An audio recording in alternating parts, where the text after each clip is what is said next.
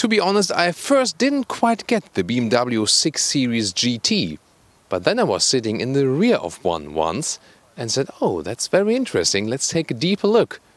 In exterior, interior and the driving experience, and how does it sit between the 5 Series and the 7 Series? Let's find out together in Full HD, full screen and full length. Let's go!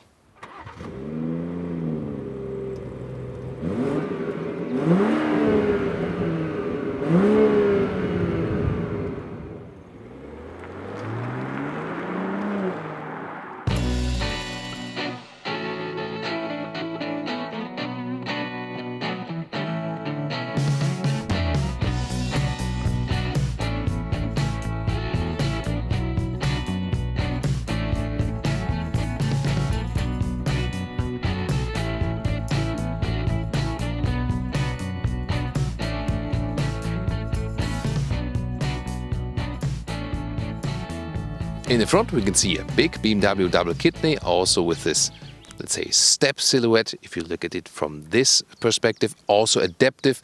This inside part only opens when the airflow is needed. But meanwhile we know with the 7 Series and the X7 that this kidney can even be bigger.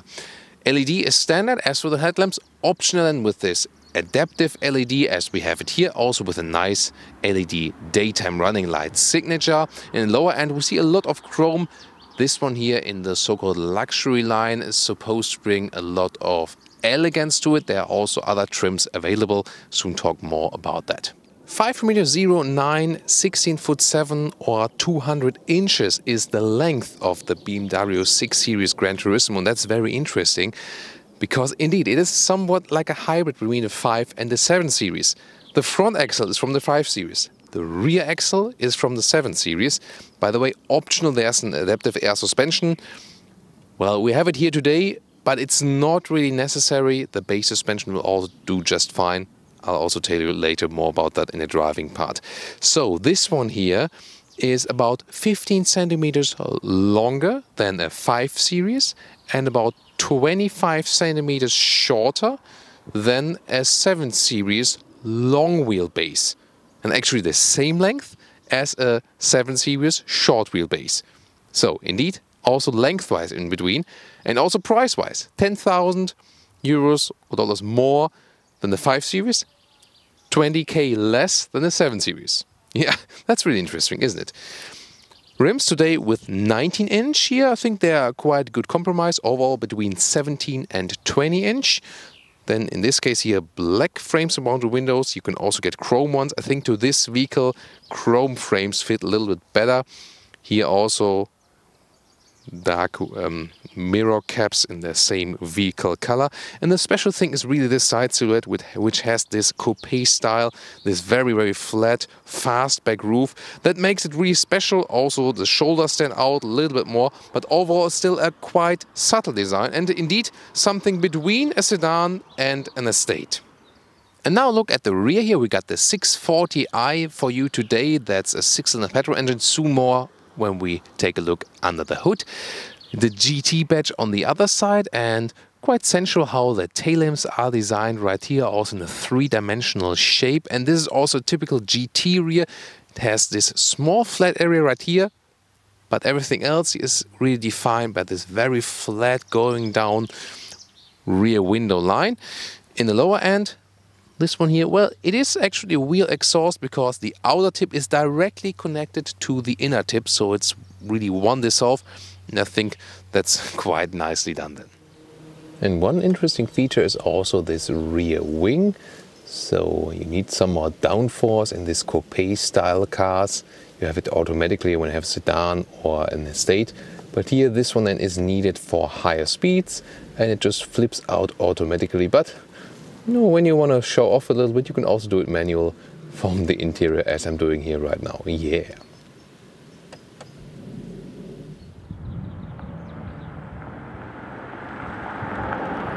Luckily we have hydraulic struts here today, and this one is the 640i, 3-liter 6-cylinder, 340 horsepower, all-wheel drive, and just above 5 seconds to 100 kilometers or 62 miles an hour. A smaller 2-liter 4-cylinder as a 630i is also available with 258 horsepower. This vehicle, of course, fits a little bit better with the 3-liter 6-cylinder. Then diesels, also 2-liter 4-cylinder 620D, 190 horsepower.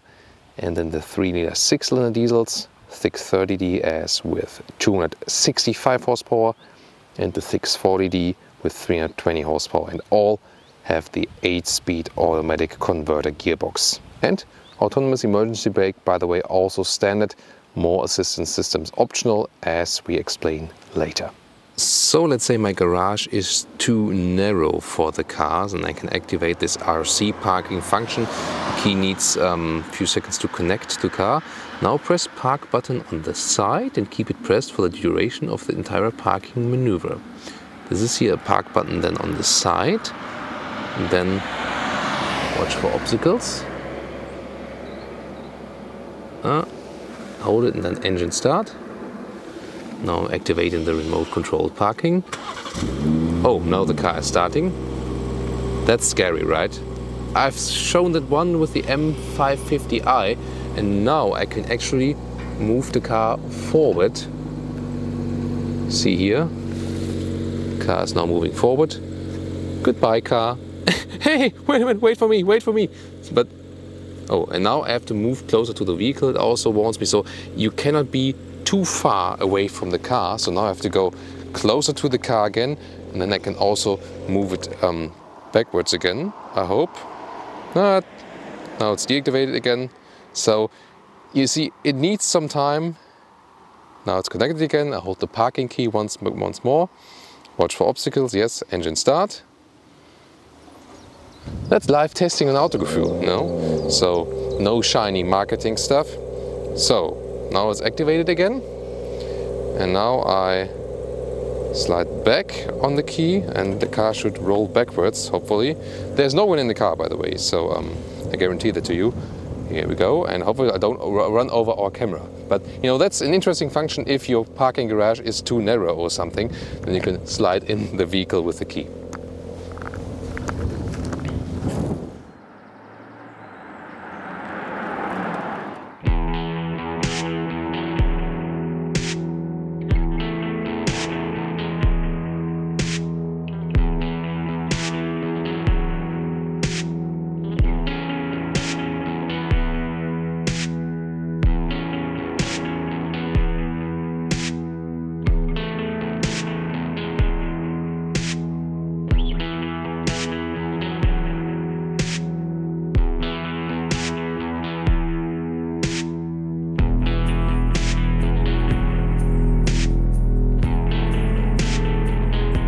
A coupe style car needs frameless doors.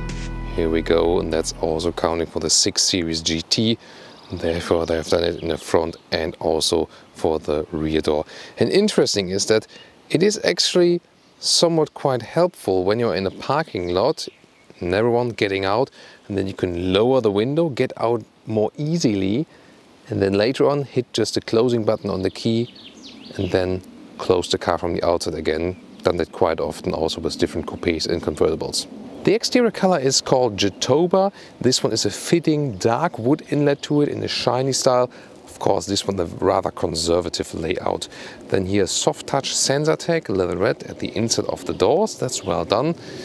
Also some space for bigger bottles at the inside of the doors.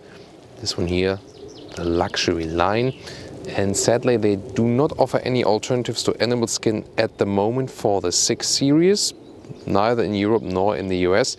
You have to take the BMW individual program and then to ask for either Sensatec or fabric or Alcantara or something. But the seats itself is nicely done, as for the stitching, for example. Also the lower part here can be lengthened for taller legs. Then a steering wheel, rather classic BMW style with some contrast stitches, and you also find this wood inlet right here at the left side, where you still find also a classic lights control switch. Getting inside, you see that the door opens quite wide, so it's easy to get in right here. It's rather a classic sedan seating position, so you don't sit, much higher or something. When you turn on the ignition, then here we go. Let's see. There we go. So then the steering wheel also comes down again. This is also one of the comfort features. And it is also adjustable here in general. Here that comes up again. Height and also in reach. Seats also all electric. Here you can see it again, the function. You can put the lower area a little bit longer. Plenty of headroom. I mean, 1.86 m or 6'1", and that leaves lots of headroom. And that's different from the 5 Series and the 7 Series, because here you can see it from the outside that the roof is a little bit bent upwards. And that just gives you so much more room here in this whole interior. You can also, move around quite freely. That's also one thing here of the 6 Series. If you talk about the seating comfort in general, and you question yourself, should I rather go for an SUV or for 5 Series, 6, 7 Series, X5, X7? There are so many possibilities nowadays from BMW, especially, and also from the other manufacturers, and all somewhat in this high, very expensive premium luxury price range. Then I have to say that the SUV offer this upright seating position and are therefore more comfortable, at least to me. Interior overview with a soft touch dashboard right there. LED ambient lighting is below that. Then this screen here is somewhat attached. It's also with touch, but also with this classic jog and pressing knob. So both is actually possible. The menu structure is sometimes a little bit complicated, so a little bit more details to that. Then you still have a CD changer and some hotkeys. Classic climate unit, so to say, where you can use this knob, and then in this screen you can control, for example, the vents and also the seat heating, and you see digitally what's happening. So quite fancy. In the lower part you have this cover again. You can slide it open and have the smartphone connection with a cable, but also with an inductive charging pad below that, cup holders. Then you have this shifting lever, automatic shifting lever next to this knob for controlling the infotainment system while driving, and also the driving mode selector, sport and so on. Electric handbrake, and this armrest here, you can slide it open, and then you have some more space underneath and also another USB supply. Steering wheel is actually quite large. The heated steering function is in the middle part here when you have that optionally. This one here does not have the Hey BMW voice activation yet. That came after this model was released. There is some voice input here, but it's not a real natural function, so to say. Left side then for the cruise control, also adaptive cruise control settings. And there are somewhat analog instruments here. It's a mix between analog and digital. Let's take a look at that. And here we go. When we turn on the engine, you can see it comes to life. And the outer rings are analog and the inner part is digital, but it's a quite nice assortment. Why not? Because the digital speed mostly is now watched in the head-up display, an option I would go for. And there it is. On the camera it's really hard always to pick it up, speed and the loud speed, and also when you have a GPS route activated, and you also see some commands there, but in reality with your own eyes you can see it very well, and it's also very crisp and a great addition. And here we go with the infotainment screen. Let's check out the GPS map. It's actually quite clear and crisp to read. You can see where everything is, and also zoom. Here, this pinch and zoom works pretty well. Touch function, for example, to use it while stationary. Vehicle information is always interesting too. When you, for example, look, this is technology in action. I have the sport displays. I can also activate it when we drive the vehicle. Other than that, you can also use the lower control, for example, when driving the vehicle. Telephone connection, either we are Bluetooth or we are Apple CarPlay, and that then would be wireless. So it's always a little bit more complicated to install it then. You have to go to manage mobile devices and then go here, activate the Apple CarPlay. If it's not activated, then you have to connect your phone to it. And then it works pretty well. But Android Auto, so far not for BMW. And a feature I personally appreciate when you use the reverse gear, then also the right side mirror adjusts and takes a look down, that you don't damage your rims, for example. I really like that feature. And worth mentioning is also the rear view camera, because it has a great resolution right there. Also you can get this drone view from above. And here, when you turn the steering wheel, not only do the lines adjust, but also the camera tilts a little bit with it, and this gives you a great view then. There is a normal car key available, however you can also get this big computer car key where you can see if the doors are closed at the moment. Light information, the range for example, but it's then pretty big and heavy, that's a disadvantage. Precondition set for example also for the RC parking. So it depends on if you want to spend the additional money and if you want a really big and heavy key in your pocket. Oh, and by the way, this vehicle is also equipped with soft close. The rear here again with the frameless doors, then also nice GT logo here at the inside, and you can already see you have a lot of room because this car is also longer than the 5 Series, also with the electric adjustment of the rear seats available. And this car here is not equipped with a panoramic roof, but what you can see is that again the roof bends, leaves a lot of room also for the rear. And I really would recommend for this car the panoramic roof, because then you have such a great view here to the top part, especially from the rear. And there's also a 4-zone climate unit available. There you can also adjust it then from the rear passenger part. And also ISOFIX at the outside of the seats each, there and there. And also very nice with those separate pillows. They are with microfiber because you touch your head there. But that leaves the question, why don't they put microfiber on all the seats then? Well, you can even see here the LED ambient lighting a little bit at the inside of the doors for the rear. And wow, this is a big difference here to the 5 Series. And indeed, you can rather compare this legroom here with the 7 Series. I have the feeling that if you remember the same length for the 7 Series short wheelbase and the 6 Series here. Just the 7 Series long wheelbase, standard one long wheelbase in the US, is longer than this one.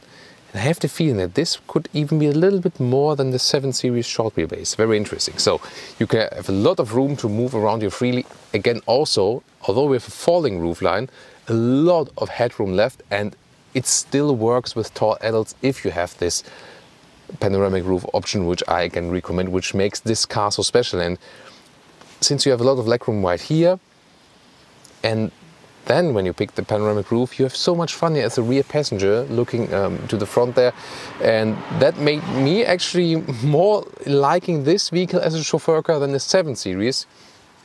Just from the whole feeling, then again with the nice look and so on overall. You can also get those rear entertainment here if you like. Maybe it's not necessary because everyone is playing with their own smartphone anyway, but at least you have the possibility. So also a lot of room and comfortable here in the rear, although those animal skin seating surface with the stitching here, this makes it quite stiff and stiffer than it actually would need to be.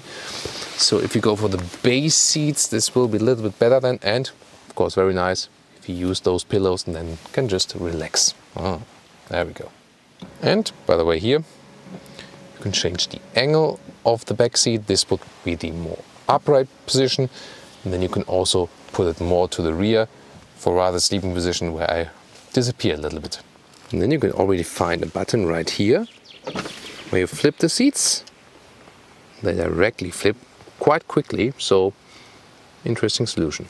So to open this hatch right here, this opens quite wide. That might be a problem with basement garage, and some of those electric hatches, they just have the function that you hold this opening closing button for a longer time, and then it makes a beeping sound, and the next time it stops like in the middle position or whatever, when you have like pushed it here or so, but it doesn't react in a way right here. So actually you can set the tailgate height here at doors key, then you go to tailgate, and then you can pick this preset here. This would be the maximum height. 1, 2, 3, 4 different steps. But that's it. So I think it's a little bit more complicated to do it here.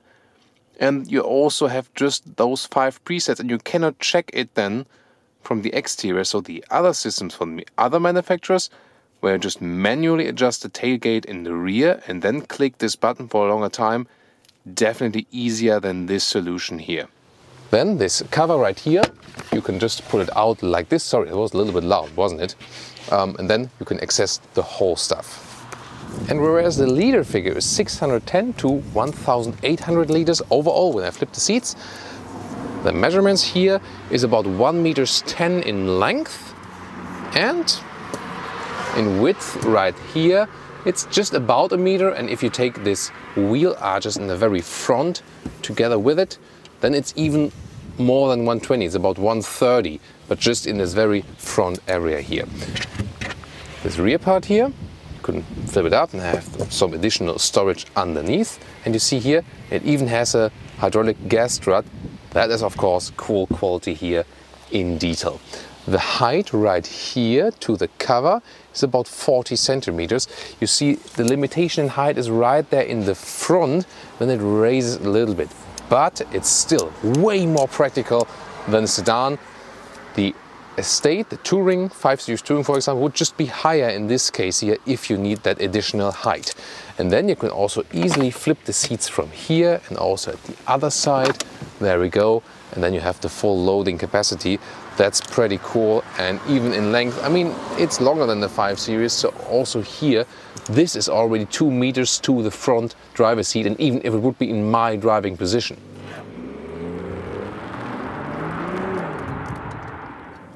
Welcome to Thomas's Driving Lounge with the BMW 6 Series GT.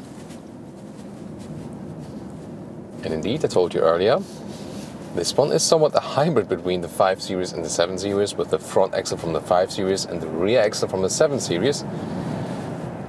And indeed, it also feels somewhat like that, since we have the same length in the 7 Series, but you don't quite feel like in the 7 Series. Indeed, you feel that it's something in between. So it's a little calmer than the 5 Series.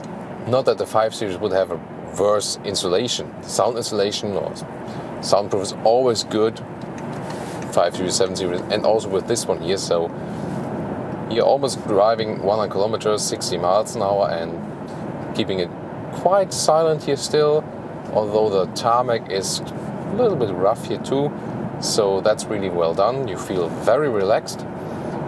But you know, the windscreen is a little bit different, how the chassis is built around me here. I feel a little bit more relaxed than in the 5 Series. Also, I feel that the car is a little bit longer, and therefore just running straight is a little bit calmer. But then again, it's not that agile to drive. But you also don't feel,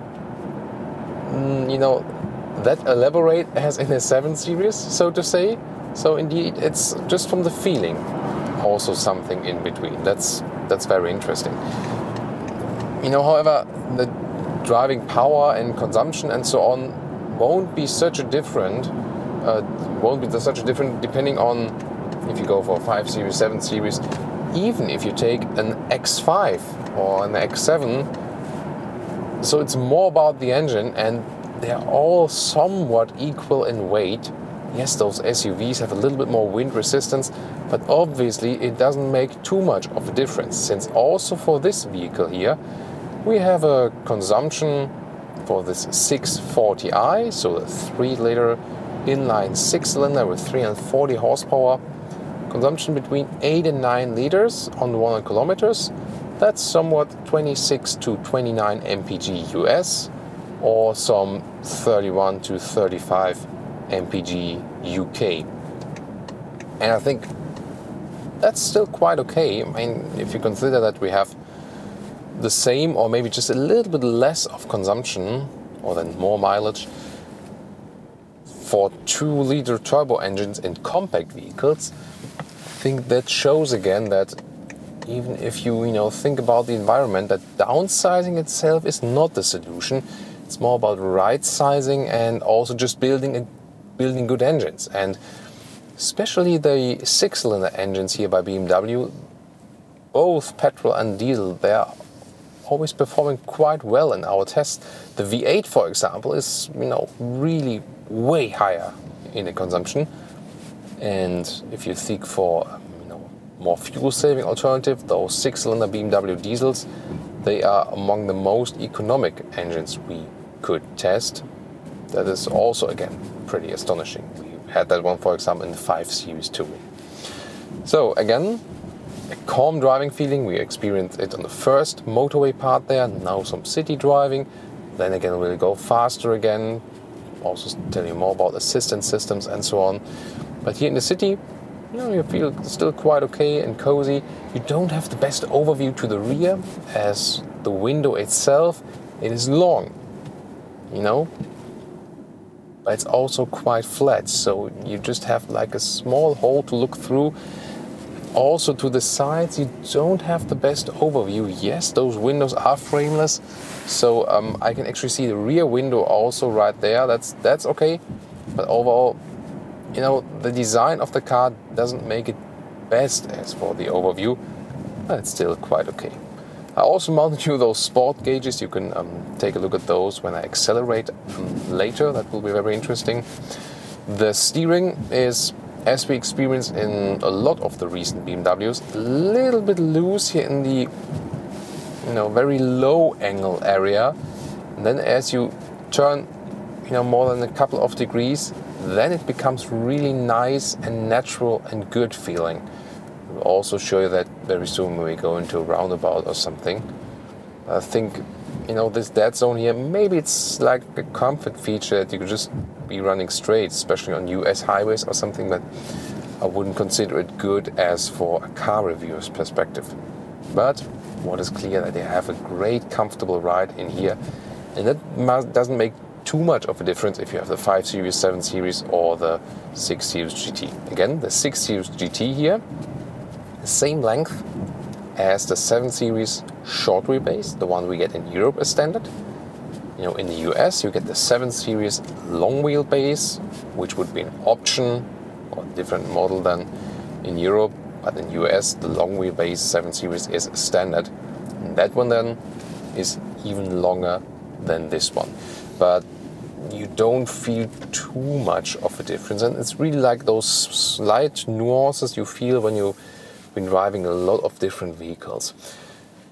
The controls here and everything you do is still quite conservative. I mentioned that earlier, but also with those, let's say, part analog, part digital instruments, I'm quite happy, because most of the time when I want to check the speed, I'm rather looking at the head-up display right there, and that has a crystal clear view. That's pretty cool.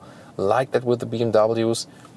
The stuff we see here also infotainment wise, as I said also earlier, is not the most modern one BMW has to offer. The reviews here of those new 8 Series models or the 7 Series facelift, we already see this in upgraded function. So this Hey BMW function is not working here yet. If you use the voice button right there. Also, as for the recognition, not the most modern system, but you still get along quite well with everything. And also when you control the temperature, for example, while driving, you still have this easy knob that you can do it while driving indeed. Blind spot monitor we have in those side mirrors. That's pretty helpful. There again, the yellow warning triangle appears, and when I use the turning indicators, it's also beginning to flash. And it's an additional warning. Here we can also get the cruise control. So let's set it. It's also an adaptive built in here, and we also have this semi-autonomous driving assist that it's keeping you in the lane and then also keeping a distance. So you're supposed to keep your hands at the steering wheel all the time. The car could theoretically do it on its own, but regulations aren't there. And of course you always have to be 99% safety is not enough. So you have to check the last 1%. But the assistance systems here, they work pretty flawlessly here. I'm not reducing the speed myself. The car is doing it at the moment. Also until 0 is working, and then also accelerating again. So they're working pretty flawlessly. By the way, interesting fact about autonomous, we always say semi-autonomous, which if you take it literally would not exist, because autonomous is like a total term, like 0 or 1. So either something is autonomous or it's not autonomous. That would be more semi-automated would be the correct term, because semi-autonomous doesn't really exist if we really take it literally. Then again, if we consider what you just say in society and how language lives, I think everyone knows what is meant by semi-autonomous, and it's then again maybe a right term to use again, because people maybe know more about what's going on when I denote it as something like this. So what's your take on that? I mean, it's something like with coupe, you know, 2-door, 4-door. Some say that, oh, there's no 4-door coupe because a coupe is always 2-door if you take it literally. Then again, if you say, you know, coupe just means cut, and that's just a shape, let's be more open about the definition. I think you can argue this and that. So now about this engine as for the acceleration. So we can speed up. Well, wait a minute, why have they reduced the speed here? Like a construction site or something? Yeah. So we have to wait a little bit longer. Here, by the way, now as I was just cruising, this 8 liters consumption, so I was like at the lower end of the scale for this engine. Was just checking that again. I think so. That's the thing you can achieve when just using mainly cruise control and stuff. If you accelerate it a little bit further out, then of course we'll go higher. So let's see how this semi-automated system performs here in the construction site. Of course, I have to be a little bit more. Yeah, so far I did it quite well. But especially when you're in the construction site and those sidelines are all over the place and crisscrossing with the original signs and lines on the road, you have to pay even more attention to those assistance systems and really have to check if they are working properly in your favor. Yeah, so the car is really a great motorway vehicle. It gives you so much confidence and calmness on the road. I really like that. And funny thing is really that, you know, you don't feel too much of a difference then between those big BMWs. Just saved my setting here, so I was taking the seat a little bit more back.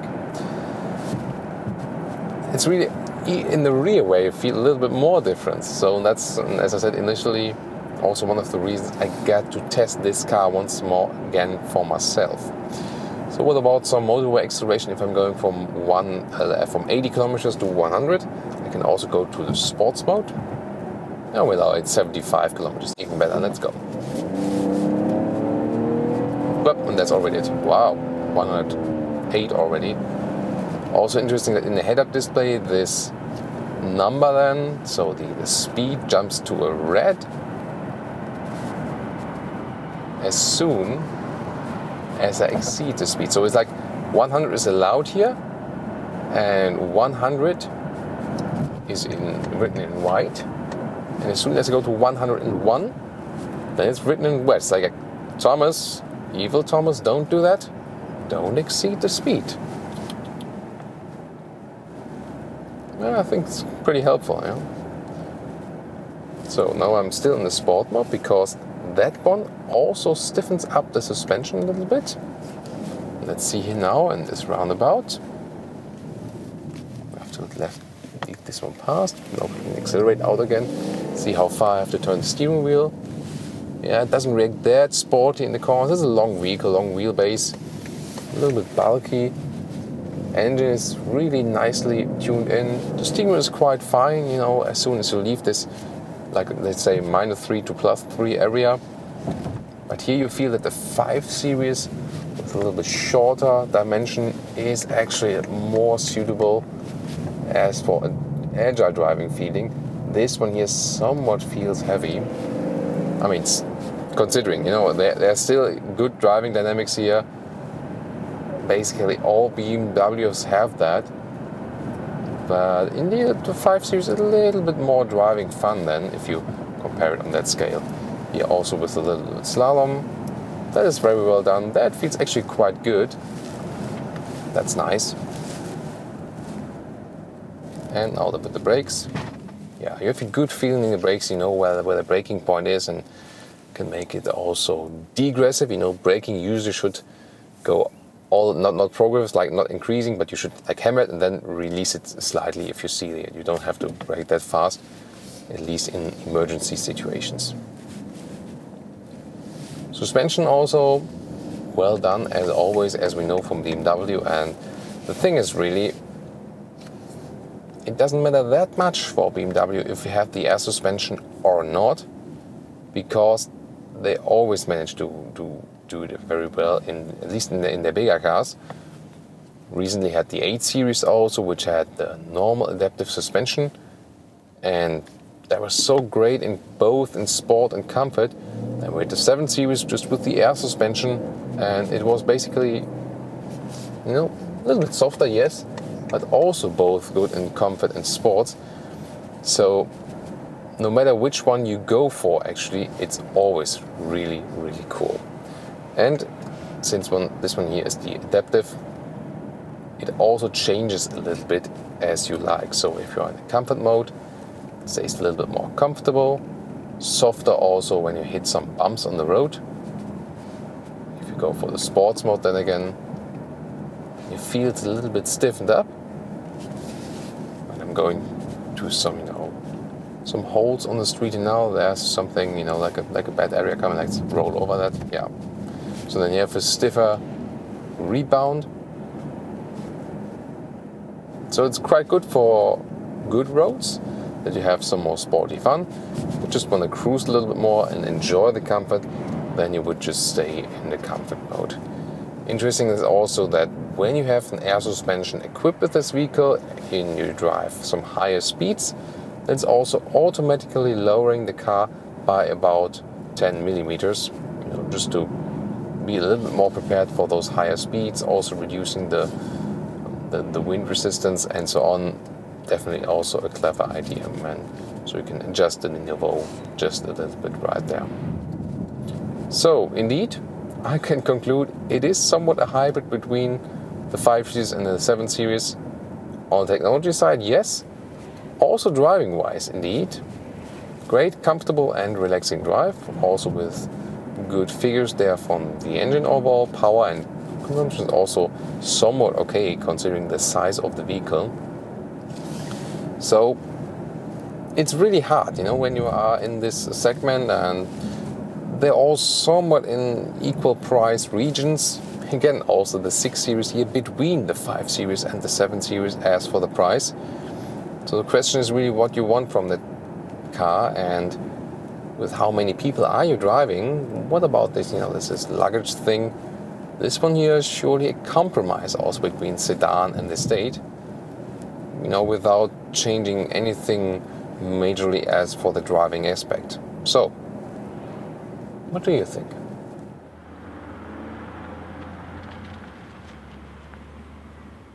And now to our conclusion for today with the BMW 6 Series Gran Turismo. Very interesting vehicle.